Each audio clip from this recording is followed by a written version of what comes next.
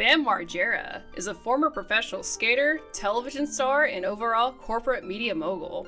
At one point in Bam's life, he was even more popular than his direct competitor, Tony freaking Hawk, but not so much nowadays. There are many documentaries and videos talking about Bam's life from point A to point B without giving much details. It's usually the typical story of the rock star becoming famous, then a huge drug addict, like on E's True Hollywood Stories. But I feel like that there's a lot more specific details that we can explore about Bam's life that aren't much talked about. Was Bam's life torn into pieces after his childhood best friend Ryan Dunn's death? Or was there always signs that Bam was already on a downfall even before Ryan's passing? What even was the #FreeBam movement? Was it in support to a childhood hero, just like the #FreeBritney movement was? Or was it a money-grubbing grift from a group of people taking advantage of a man's already ruined life/reputation? And what has been going on with him and his current wife and his complicated relationship with the son Phoenix? I did not mean to match with the background today, but here we are. You like this little fit?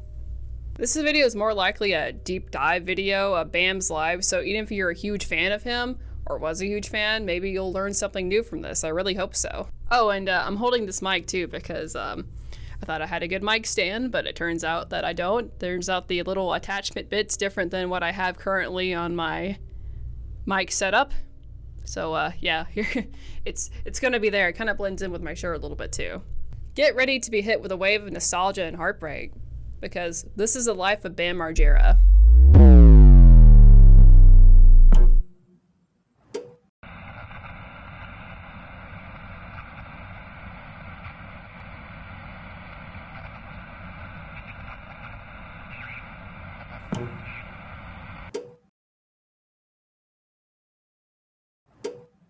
Brandon Cole Margera was born on September 28, 1979, in Westchester, Pennsylvania, to Phil and April Margera. Phil grew up in Chester, Pennsylvania, which was a really rough part of town, with his brothers, who were all in and out of jail growing up. All of Phil's family dealt with alcoholism, which caused most of them to get into crimes and gain a lot of weight. Phil wasn't much of a drinker, but gained a lot of weight due to him becoming a baker. The family weight situation will become a big point later on in this video, so keep a pin in that. Even though Phil's family were problematic, he still loved and supported them, even when they needed a place to stay or money. April, on the other hand, had the opposite experience growing up. Her family was extremely strict and made her and her siblings do chores all the time. April has stated that she felt like her childhood was taken away from her with having to do excessive amounts of chores. With Phil's chaotic childhood and April's overly strict one, they both decided to not punish their kids very often, along with being super supportive with whatever their kids, Jess and Brandon, wanted to do.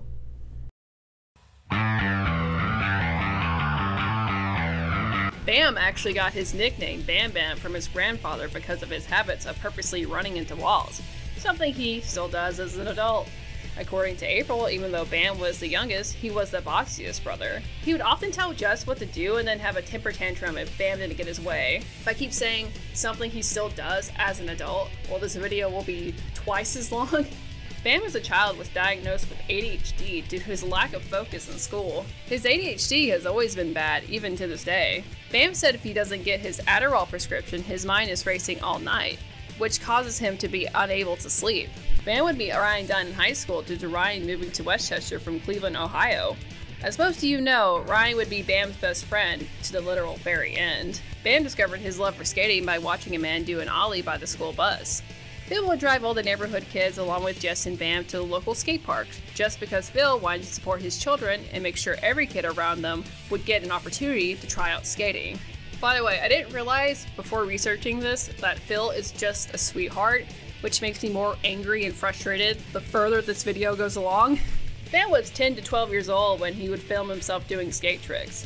Then he realized only half of the 30-something kids he was friends with would be interested in skating. So he was so smart as a child, and again, this was before YouTube, he figured out how to edit down skating parts and mix it in with pranks that he would do with his friends to make the video more entertaining for everyone of all ages. You see, skateboarding is a sport which mostly involves doing tricks. These tricks or stunts, or whatever you choose to call them, are hard to display because it's usually the skater trying over and over and over again trying to nail the trick. So to capture and record this, skaters would create demo skating reels to receive notoriety. These demo skates were nicknamed Sponsor Me tapes. At 13 years old, Bam got his first skating sponsorship from a local skate shop called Fairman's, which is still currently open. Despite having a large amount of friends, Bam was not popular in high school. It would be quite some time before people started taking skating seriously or thinking it was cool. You would be considered just some annoying kid, like Bart Simpson, if you thought skating was cool. I wonder how those bullies feel nowadays, making fun of Bam's niche interest. Bam quit high school his junior year and was later homeschooled by April. Then he got his GED. Another thing skaters were associated with at the time were drugs. Even though Bam was offered drugs and alcohol all the time by his skateboarding friends, he would always decline because he would much rather be skating or editing his films. Bam's love for skateboarding and filmmaking would later lead up to the movie series known as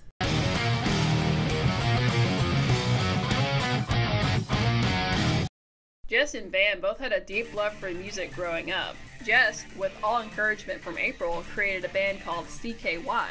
CKY stands for Camp Kill Yourself and was based off the cheesy 80s horror known as Sleepaway Camp that Bam and Jess were both fans of. The skating mixed with prank-style videos had featured Bam's friends Ryan Dunn, Brandon DiCamillo, Ray Keown, Chris Rabb, and Brandon Novak. It was overlaid for music from CKY and other music that Bam thought sounded totally rad. The CKY videos were prototype prank videos that would later become extremely popular on places like YouTube. But since this was the dawn of the internet, people mostly found out about CKY through word of mouth. What Bam and his friends created was revolutionary, the proof of this being the sale of VHS copies. CKY managed to sell over 1 million copies, which wasn't heard of with guerrilla-style independent filmmaking back then. Due to Bam's genius advertising for his brother's band, CKY was signed to Def Jam Records. Bam popularized a new genre of home video in 1998, and only a year later would skateboarding change for forever.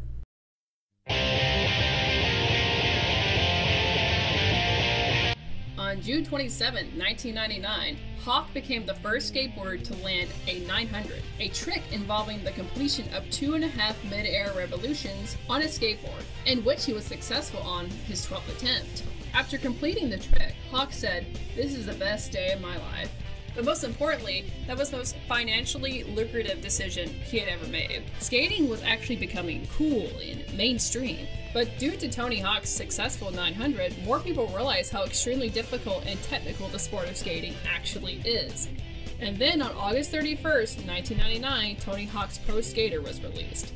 I really try to avoid on my channel historical zeitgeist because it gets way overused, frankly. But American pop culture changed when Tony Hawk's Pro Skater came out. Pro Skater introduced millennial children to not only skateboarding, but new genres of music as well. The gameplay of building combos and ranking up your skills gave the game huge replayability. Also, more children were getting into skateboarding, which meant more skateboard sales and sponsorships for skaters. This also included skateboarding magazines where you could get all your information on skateboarding. One of the most infamous and naughty skateboarding magazines at the time was from the West Coast, and they were known as Big Brother.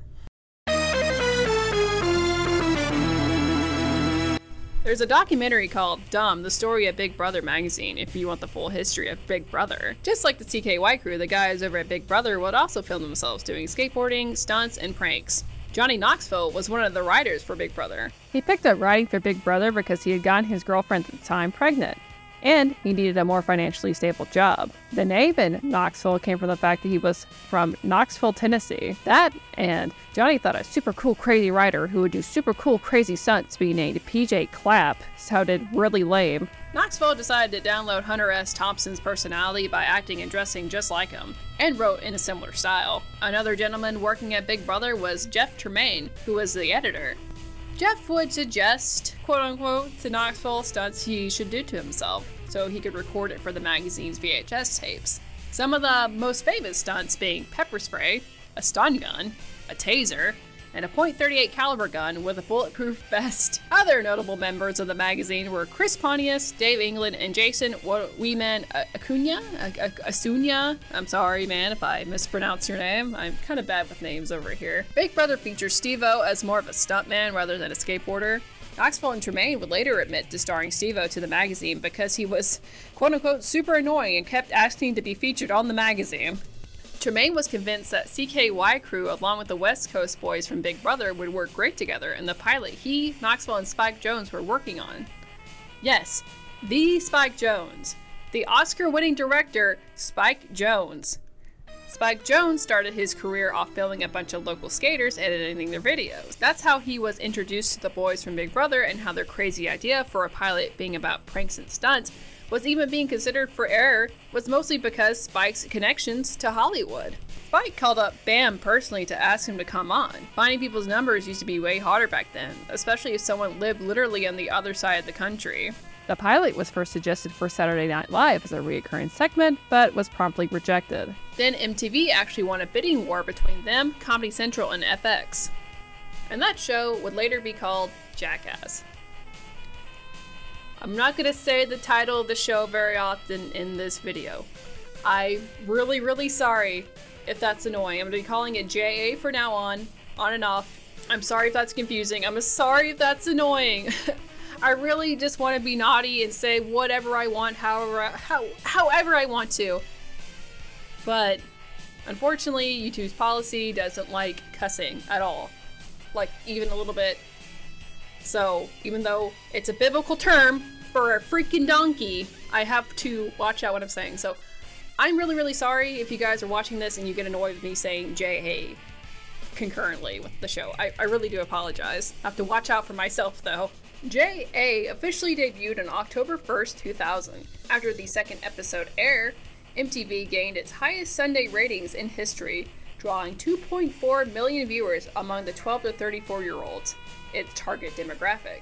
But in a really brief summary, and there's tons of videos going over JA's series and the history as a whole if you want more specific details. Unfortunately, to their huge list of controversies and pressures from parent organizations blaming JA for influencing children on hurting themselves, JA was dropped from MTV after the third season. The actual main reason why it was canceled was because MTV kept sending notes on changing stunts from the show and paying the performers a few $100 per stunt.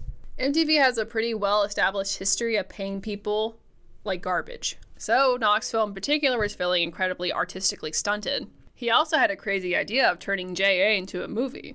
October 25th, 2002, JA the Movie was released in theaters. The first JA movie grossed $79.5 million of a $5 million budget. I actually think the JA movies really highlighted Bam and his friends' previous works during the CKY days, thus exposing them to an even larger audience. The absolute keynote that is the scene with the alligator being in April's kitchen is what would later greenlit Viva Bam. Bam is like a really smart guy and an incredibly hard worker, but he doesn't give enough credit, or April just doesn't get enough credit in general for creating Bam's career with her reactions and just being really funny. Unfortunately, these guys do end up traumatizing themselves doing these stunts that they consent to and giving themselves like a huge wave of anxiety before they perform the stunts. And so a lot of them would drink. And then that's when Bam first started drinking alcohol.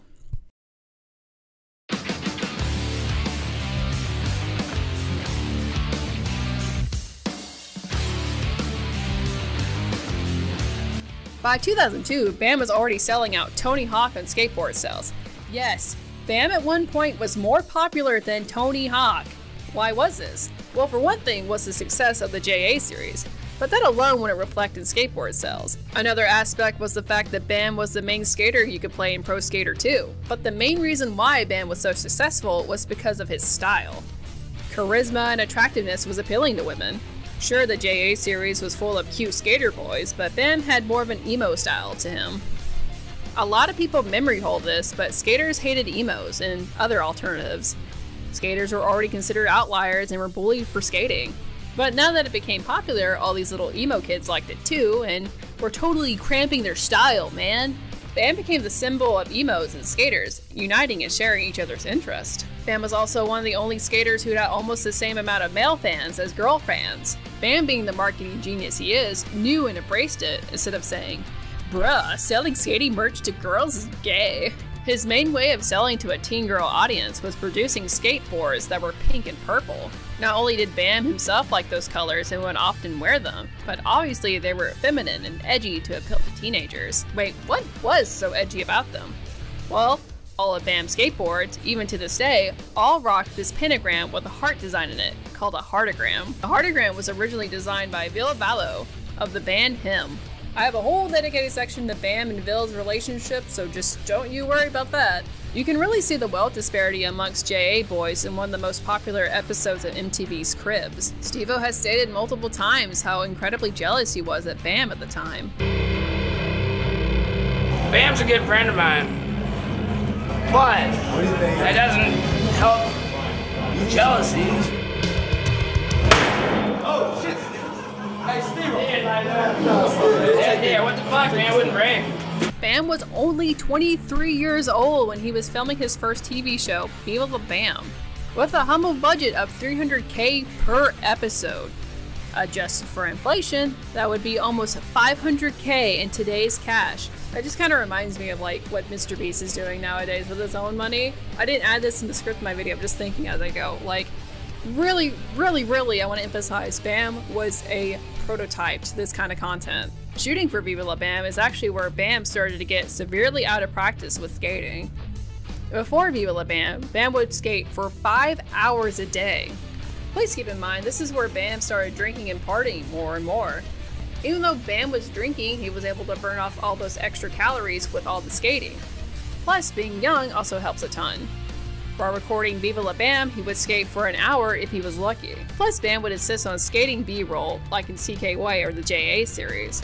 Remember what I said before about skateboarding, about how incredibly difficult it was to 1. Pull off a trick to begin with, and 2. It's extra hard to pull off and have someone film you all at the same time, let alone in the most flattering way to show off your move to begin with. Well, as they say in Hollywood, time equals money. Not only are you paying people to show up to help out with filming, but you're also paying for the rolls of film to begin with. This was before digital film, so everything was physical, and every frame you used to film on costed money. So it went from, hey, let's try the raddest moves over and over again and film them, to let's try to do easier moves in the least amount of time as possible. Bam was also the music supervisor for Viva La Bam.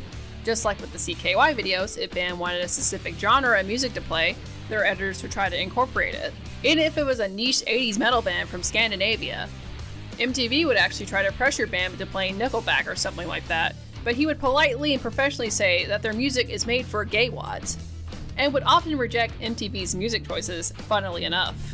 Bam was getting more commercial opportunities outside of the JA multiverse. Bam had made his own movie called Haggard, which features Ryan Dunn as the main character, which is just Ryan Dunn playing himself. By the way, Haggard sucks and no one should watch it.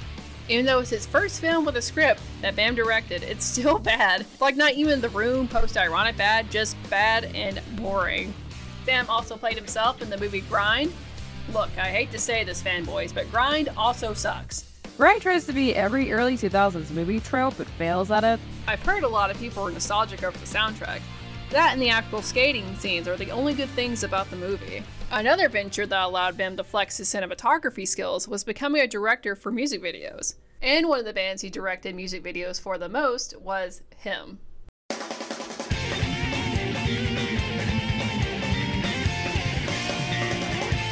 In May of 2000, while flying to Finland with Ryan Dunn to go to a skating competition, Bam discovered a magazine discussing Vallo, the singer of the band Him.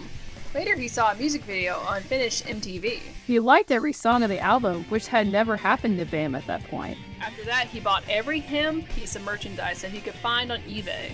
He got banned from eBay because he was too lazy to send the money after he bought it with credit cards. He loved the music so much, he put the songs in the CKY soundtrack. The name of the album was Razorblade Romance. Gee, I wonder what about the album cover that was so appealing to Bam. There was something about Vallo in particular that enamored Bam. A lot of the original fans of CKY started to notice Bam dressing from how an average teenager in the 90s would dress up like, to now dressing up feminine and wearing eyeliner.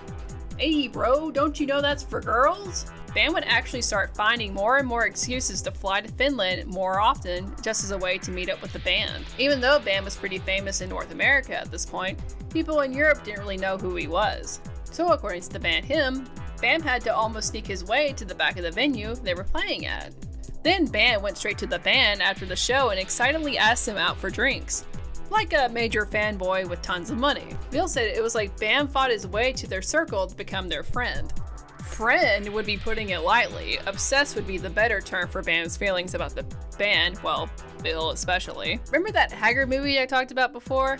How no one except for a psychopath like me should watch it for the very specific reasons like making a Bam Margera deep dive? Well, get this right, guys. Bam was so captivated by Ville Vallo, he actually named the character who is based off himself, Bam Margera, Vallo. Bam had also several shirtless posters of Ville hanging from his room like a horny teenage girl. Not only was Bam dressing like Ville, but getting the same tattoos as well.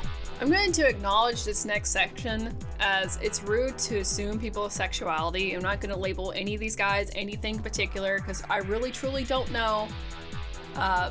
But I looked into it to see if there was anything in particular where they talked about their sexualities just to make extra sure. I tried finding any interviews of Bam or Ville acknowledging any bi-curious tendencies just to make sure. The closest thing I could find was Ville admitting in a live journal from 2006 he wishes that he was gay to avoid the predation of female groupies. The concept of a male singer saying that he feels like a sexual object to be used by a predatory woman instead of feeling like a super mega chad is interesting. I feel like this should be talked a lot more in detail with today's climate of, hey yeah, men get sexually harassed too.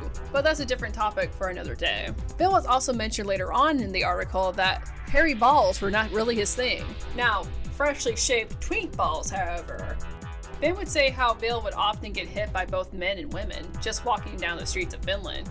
I mean, can you blame them? Look at this gorgeous androgynous man. So we can guess that Ville has had a lot of sexual encounters with both men and women at one point. But whether he did or didn't really is none of our business. I wouldn't even feel the need to bring up Bam's or Ville's sexualities if I didn't feel like it was important to explain to you guys Bam's feelings towards Ville and how severe they were. Their quote-unquote bromance felt something more than just like, I like what this guy is doing, I think it's rad, and I like hanging out with him. It felt like this deep emotional attachment, maybe even love that Bam felt towards Ville that went beyond just liking his music. There are several photos of them intimately hugging and kissing. Even in re-uploads of those videos together, the fans stated it felt like a romance between them. But unfortunately, when I say Bam tried to be exactly like Ville, this include Ville's drinking habits. In 2005, Bam made his own documentary called Bam vs. Him, a documentary showing the behind-the-scenes working of directing the Him music videos. Actually, calling it a documentary wouldn't be the right term nowadays. It's actually fascinating because even though it's filmed in 2005, it feels like a modern-day vlog.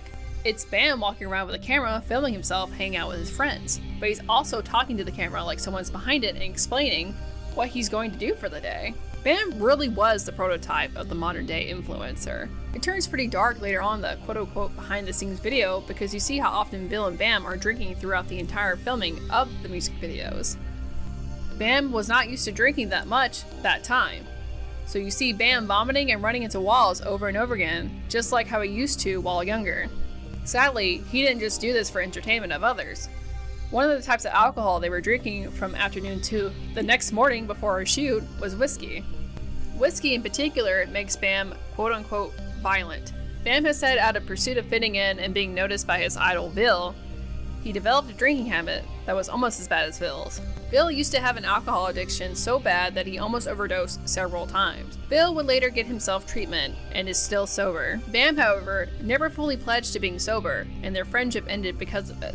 In a January 9, 2023 interview, Ville stated the last time he ever saw Bam was in 2017 on a Him tour in the States, and that Bam turned into a monster, the monster being addiction. Are you still in touch with Bam Margera at all? I know he's struggling. No, I haven't heard from him in a while. It's I think the last time around I saw him was during our last tour in the States with him, which was 2017. Mm-hmm. And I've been trying to contact him via Brandon Novak. I'm not sure if you know him, but of the same ilk, so to speak, who was a mate as well. But I haven't been able to reach out in that sense or really talk to them. I'm hoping that he feels better because he's a nice guy. He's a sensitive, special fella, and it's just sad to see that is turning into, the monster that he is turning into.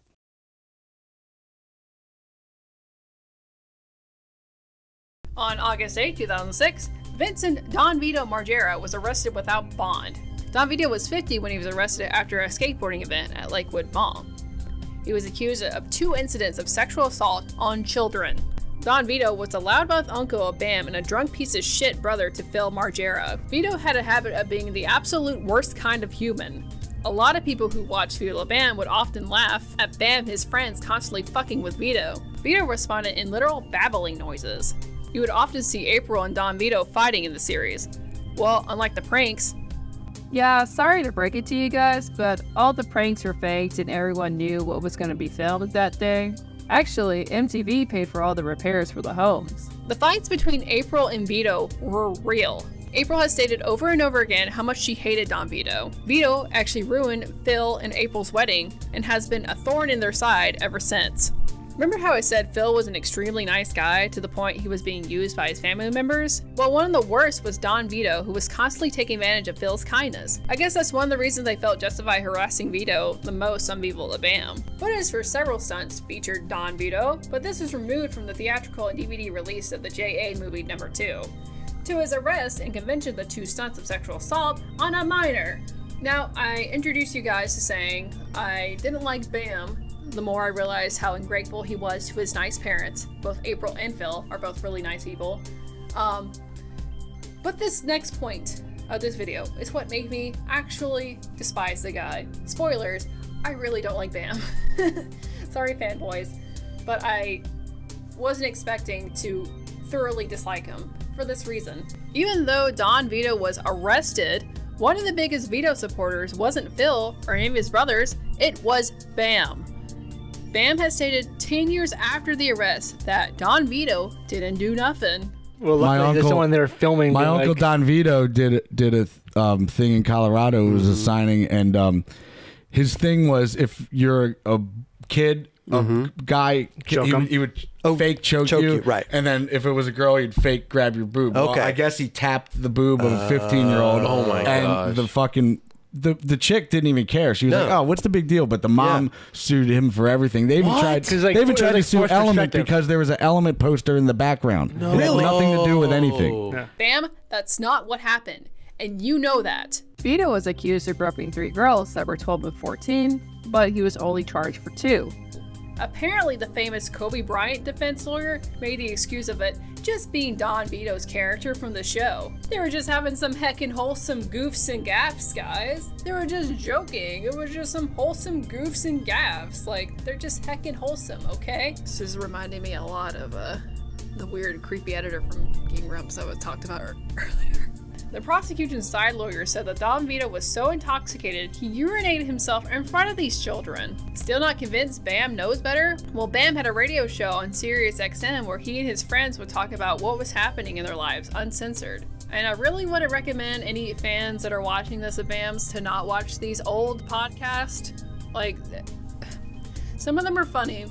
A lot of them just really show just how awful and hateful Bam really was towards everyone. Like, friends, family, it didn't matter. One of the reoccurring guests was Don Vito. On January 16, 2006, Bam called Vito a rapist and told women to sue Vito. It's the way I walk, it's the way I talk, but I get pussy every night. That's I don't want to hear about that. It is.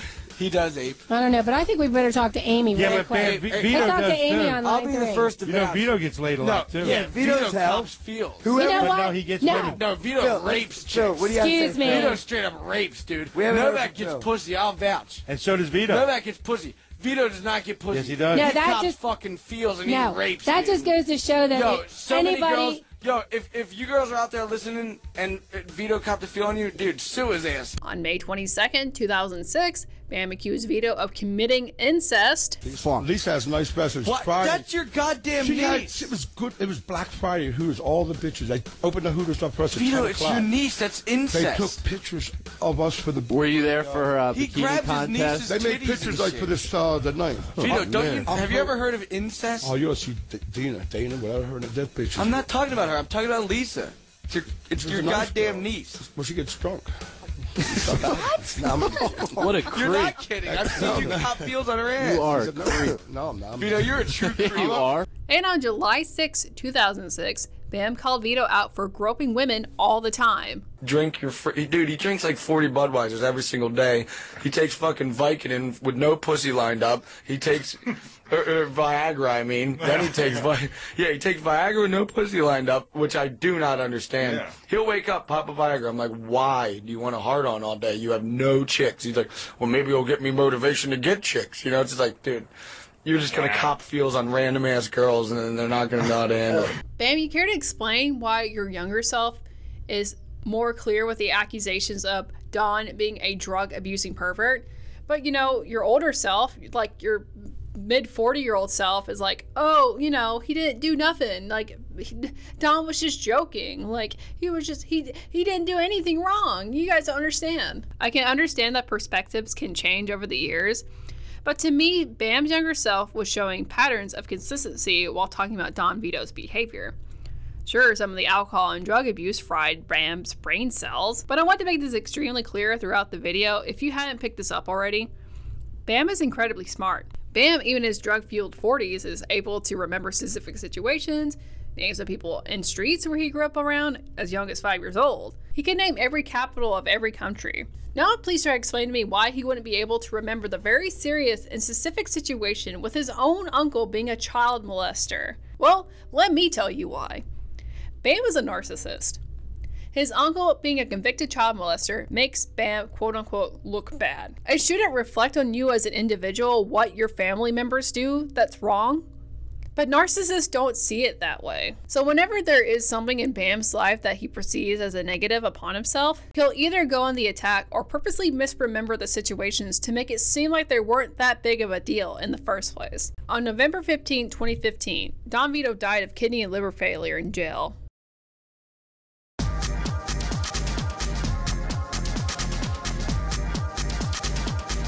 In January 2006, Bam got engaged to childhood friend Missy Rothstein, which of course led to the reality TV show Bam's Unholy Union. But before we talk about Missy and Bam's relationship, we need to talk about Jen. Jen Rival was Bam's first serious girlfriend after high school. You probably remember Jen from CKY, the first season of Viva La Bam. Jen was 6 years older than Bam. They first got together when Bam was 20 and Missy was 26. Jen was super crazy. By late 2005, Bam was ready to break up with Jen, and she was pissed. In 2006, Bam took the stand in Pennsylvania Common Pleas Court to file a PFA, Protection from Abuse order, alleging that Jen scaled a 10-foot wall of his mansion and proceeded to break in through the back door. This was the second time she had entered his home after their nasty split without his express permission. Jen would be physically violent towards Bam as well. Bam told the court that she pushed him into an empty swimming pool and threw glass at him instead of helping him up. I believe Bam having an abusive relationship at a really young age made a profound impact on him. He learned how to spot red flags and not stick the pee-pee in crazy. When we talk about Bam's behaviors towards his wives, keep in mind if he actually thought they were taking advantage of him, he would have left a long time ago. Because all of Bam's relationship with women usually lasts a very long time, and spoilers, what causes the end is Bam's own doing. Melissa, nicknamed Missy Rothstein, was born on June 3rd, 1980 in Springfield, Pennsylvania. She attended Westchester East High School, where she supposedly met Bam for the first time. A few months later, after his breakup with Jen, Bam reconnected with Missy. Soon after the start of their relationship, they got engaged. So what better way to celebrate than having a reality TV show? On January 30th, 2007, Bam's Unholy Union, which followed him and Missy in the run-up to their wedding, they managed to plan their wedding in less than 3 months. Of course, the funding of MTV made it easier. Yes, MTV helped finance their wedding.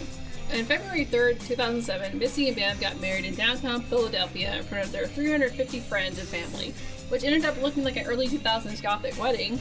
I mean, what else were you expecting? The wedding went on smoothly and the couple went to Dubai for their honeymoon. A year later, during his appearance on LA Inc., Bam told Kat Von D about the damages incurring on his wedding that totaled about $13,000. I had $13,000 worth of damages to pay for. At the wedding? Just 'cause everybody got so wasted, started breaking light fixtures and kicking in the bathroom doors. I was kind of ready for it, though. I'm like, I'm inviting the jackass crew, and if something doesn't get broken, then that's not right. Wrong, yeah. Something's wrong.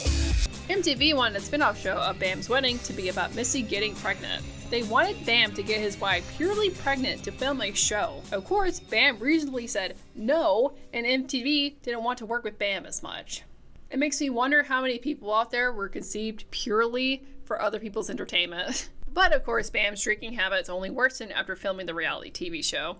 If you listen to Radio Bam, you can hear snippets on how immature and verbally abusive Bam was towards Missy.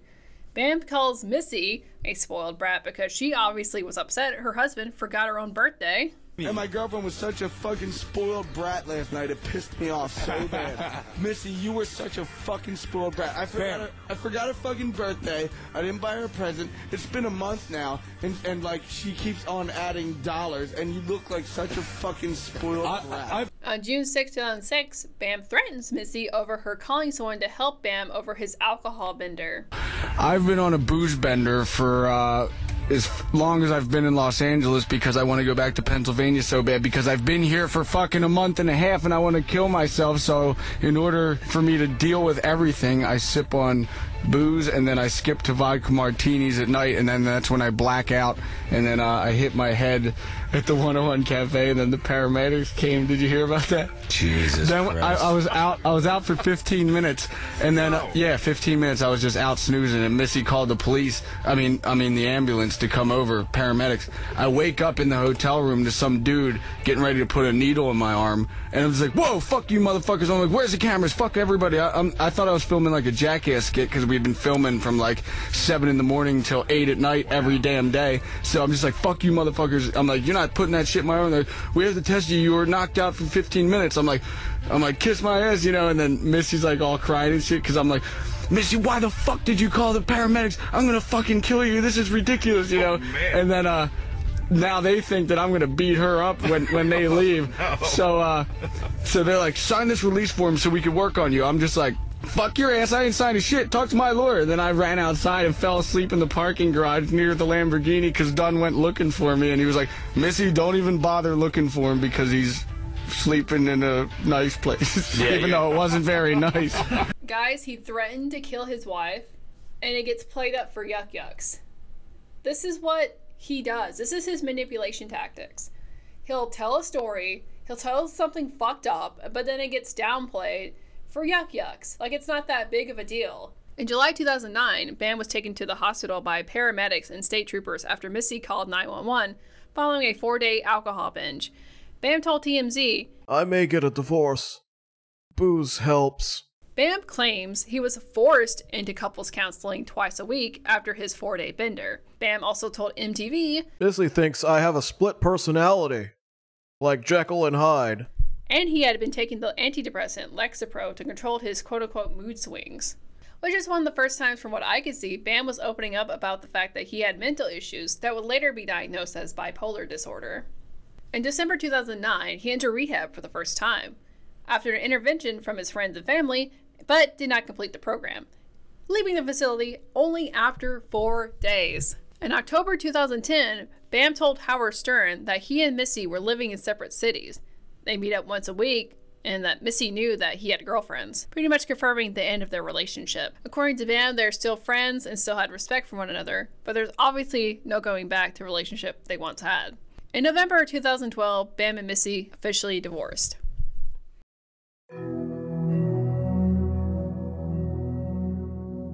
I want to make it sufficiently clear just how unhappy Bam was before Ryan Dunn's sudden passing. A lot of people in these documentary type videos blame Ryan's death and why Bam turned out the way he did. Yes, Ryan's death did make it harder on Bam to cope with his addictions, but he was already not happy.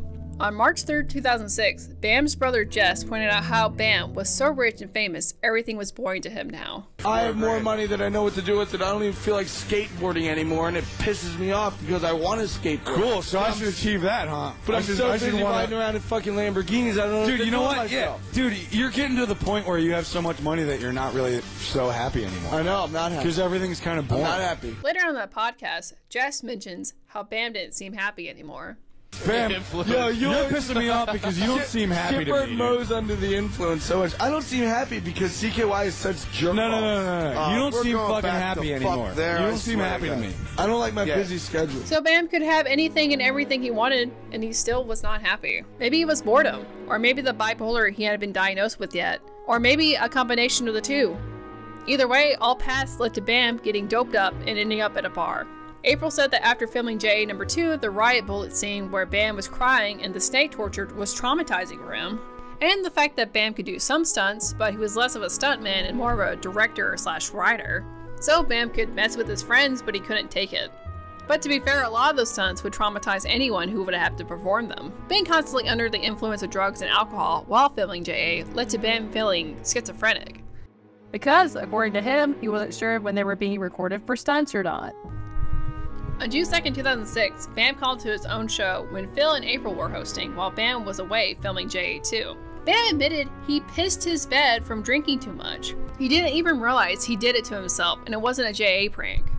Ryan Dunn and most of the crew were drinking and partying every night as well. Bam said he felt like he hit a career wall. He was so financially successful that nothing he did mattered. Like a years-long build-up to a burnout that was inevitably going to happen. He would just party and drink and think that he would capture footage of him and his friends being goofy. Then he'd wake up the next day, hungover with nothing because they were too busy partying instead of filming. What had also been added to Bam's depression was all his rampant weight gain due to all of the calories and alcohol.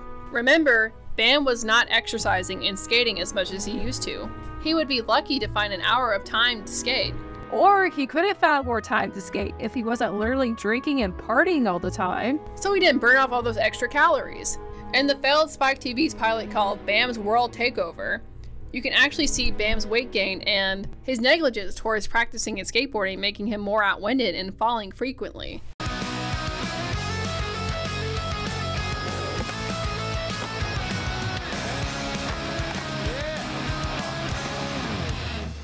A little winded, are you? Yeah. And my feet hurt too. You gonna be doing this for a while? Yep. All right, I think I'm gonna go spend my time more wisely being drunk. So instead of quitting booze and getting a healthier lifestyle, Bam instead gave himself an eating disorder. Bam has two main fears in life, snakes and getting fat. Bam grew up with a family of fat men and addicts. Bam, in an instinctual way, knew his future could grow up being like them. Actually, I think one of his main driving forces in becoming rich and famous was to give himself and his family a kind of hope for the future. On episode 2 of Viva La Bam, Don't Feed Phil, the premise of the episode is what the title suggests. The whole town of Westchester bands together to not feed Phil a whole 24 hours, which is a pretty good episode. Later in that same episode, his mom admits that Bam is afraid he'll end up like Phil. Bam is on Phil all the time about the weight. I mean, there's just not one day he just gives a guy a rest. And you know why he's so crazy about it? A, he's afraid of losing his father because he's a big guy. And the other thing is, he thinks he's going to turn out that way. Boy, how right does she end up being? Bam acts very nasty towards his brother on Radio Bam, and he keeps lashing out and insulting Jess's appearance. You men curse and drink beer. You're fucking 20 pounds overweight and you look like shit. No! You look fucking fat. Well, I'm never gonna wear girls' jeans. Well, you shouldn't because you look fucking fat, and there's nothing worse than a fat dude wearing girls' jeans. No, I like rock bands. That wear eye makeup and look America's good. going gay, so I'm moving to Canada. Not Jess Margera's 20 pounds overweight. Jess, if you put on girl jeans, you would look like a fat gay wad. Bam was also financially incentivized to show up to bars and partying with guests. He would get paid up to $20K a night just to drink more. He also owned a bar in Westchester called The Note. The Note would inevitably shut down in 2014.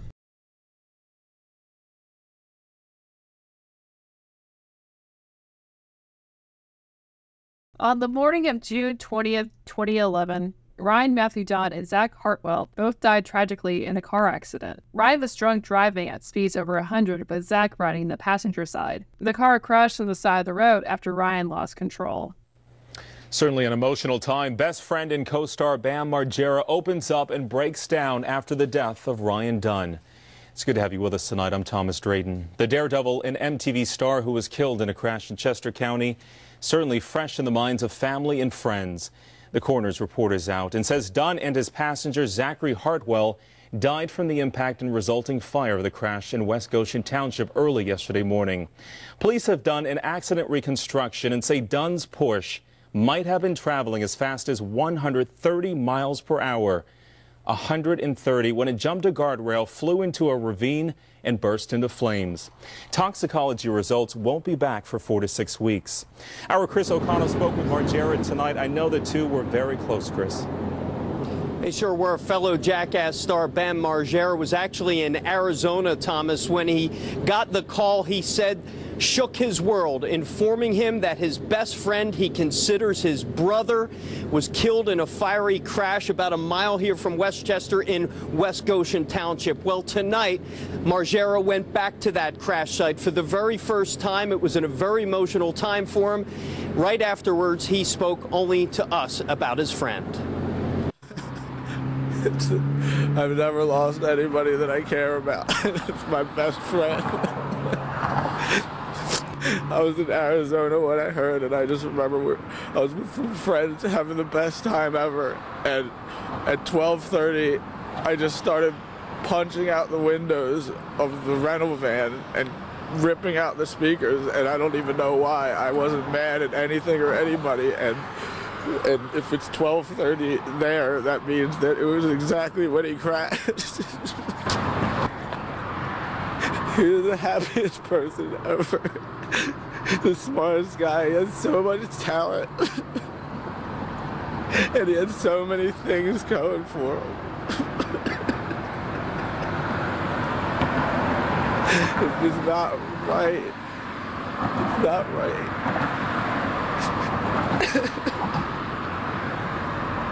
How do you get through this? A lot of people have been worried about you.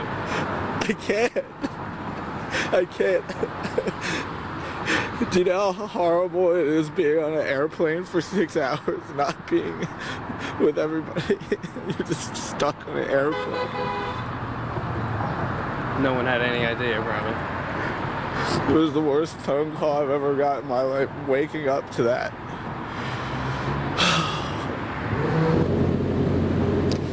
Margera clearly overwhelmed in that interview. He says everyone in the world knew Dunn as that guy with the crazy antics and stunts in the Jackass movie. Margera says he knew Dunn like no one else in the world, like his brother. He says he will never recover from a loss like this, Thomas. Surely understand his pain. You think about your own friends, the ones that you love, and about losing them.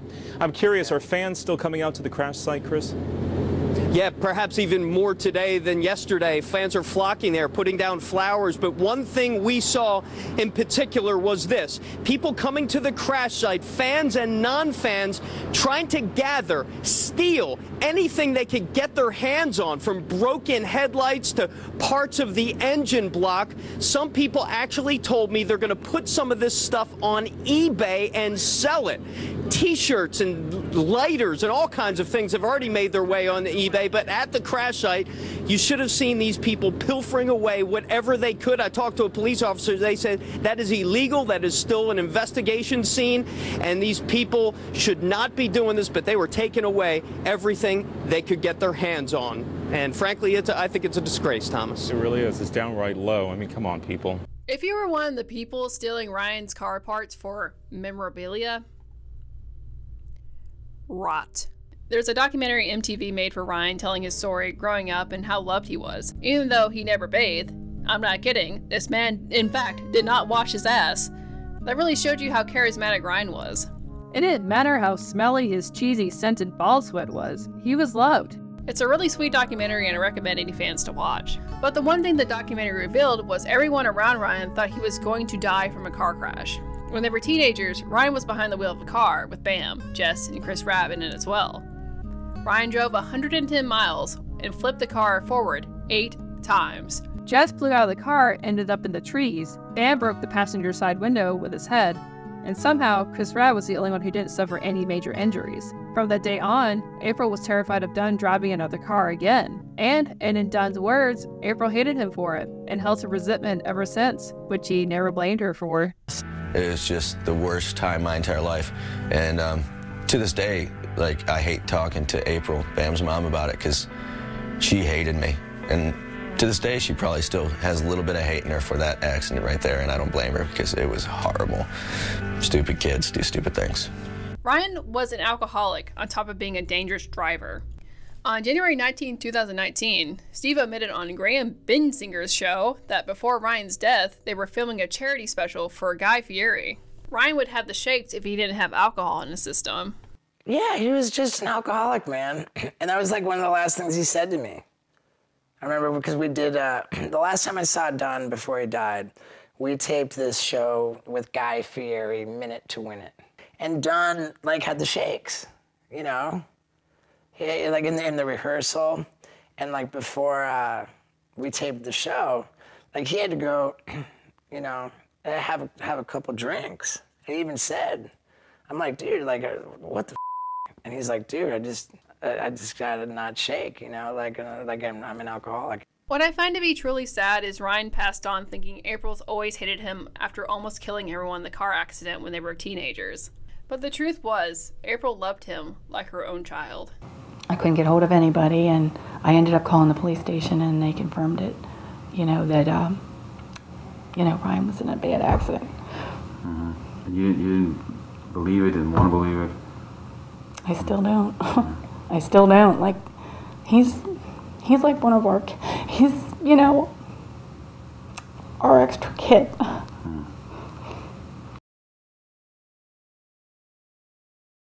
Hey guys, sorry for the somber ending. It wasn't my original intention for this video. I originally wanted this to be way longer, but given how complicated Bam's life gets, you know, after Ryan's passing, I thought it'd be better to split it up in the parts. And also that gives you guys videos you can watch in between while you're waiting for different parts to come out instead of waiting for like one gargantuanly long video. I like the Aaron video. I think that Bam's life is more complicated.